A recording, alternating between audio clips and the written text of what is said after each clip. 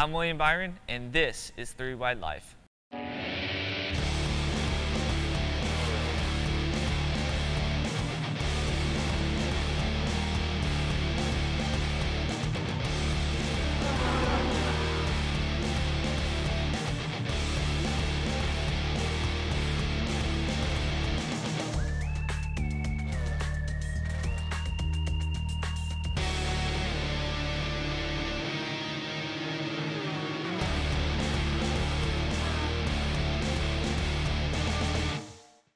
Hey there, I'm Megan Kolb and welcome to 3 Wide Life. Today we have an awesome show for you guys as we feature a young and popular driver who is quickly growing a name for himself.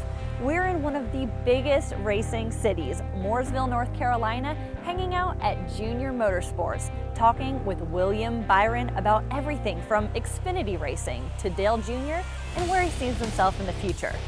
To kick off this show, Mike Garrity is going to take it back to the beginning and learn about how William got his start in racing. So William, take me back. It wasn't that long ago, but tell me, how did you even get started in this racing? What's your first memory of motorsports? Yeah, so basically when I started watching racing, I was 6 years old.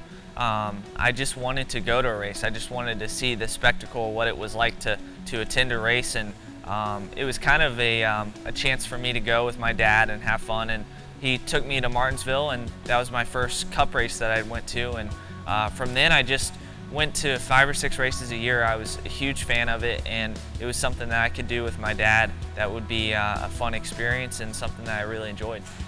Okay, so you were 14. A lot of these kids, I mean, they're starting 6, 7, 8 years old, go-karts and quarter midgets. Were you behind the 8 ball? Did you kind of feel like this wasn't really going to work for you because of how old you were? Yeah, at first, for sure. I mean, the first time I can remember really clearly, we had went to the Legend Car shop and looked at a Legend Car, and the guys working there looked at me, and they looked at our situation, and they knew I knew nothing about driving a car and didn't even know how to push the pedals or anything. So they were kind of laughing and kind of unsure of whether I could do this. And but they told me about a race that was going on at Concord that night, and my dad and I went out there to watch a Legend Car race. And at that time, I felt so distant from what it was going to be like to drive a car that I can't imagine now being where I am and now knowing what I do about racing. So it's I definitely felt behind at first, but luckily I was able to catch up and be where I am now. So tell me about your Legend Car experience before we move on. How quick did you get up to speed, and did you have anybody helping you that helped you to kind of figure out what you were looking for?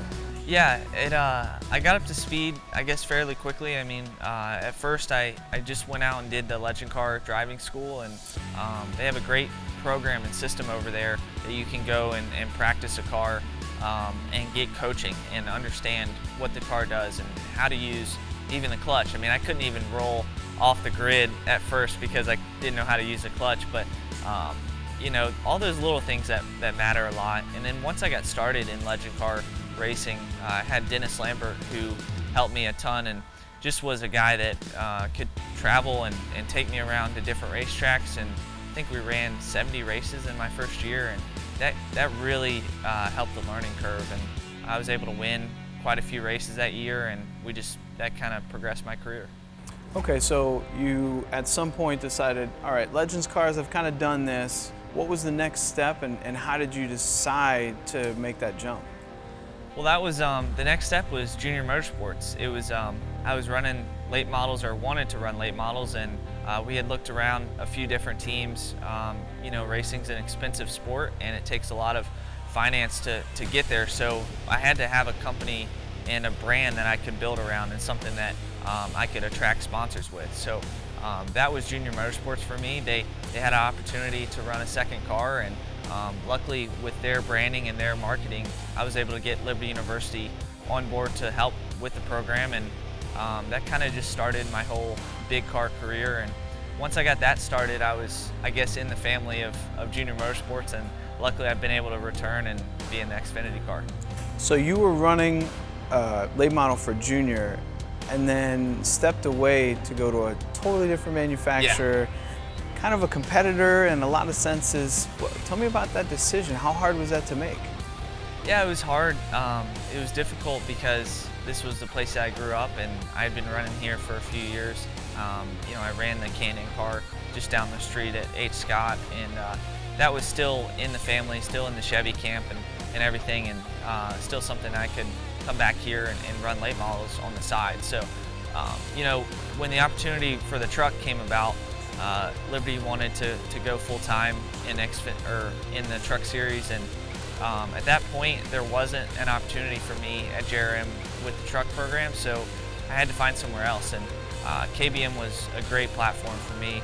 It was really the next step for me. I knew I could win races, and they gave me a platform that I could do that and really progress my career.